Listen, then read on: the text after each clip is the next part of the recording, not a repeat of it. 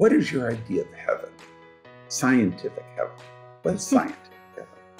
And he gave an answer where he says something to the effect of, it's when you do an experiment over and over and over and over again, it always works. Now, I sort of think about that as scientific hell, because why would you keep doing the experiment over and over and over and over again? But that's not what he meant. What's left out of the quote is what everybody has interpreted that to mean. And that is, you do the same experiment over and over again. It always works, and you always learn something new.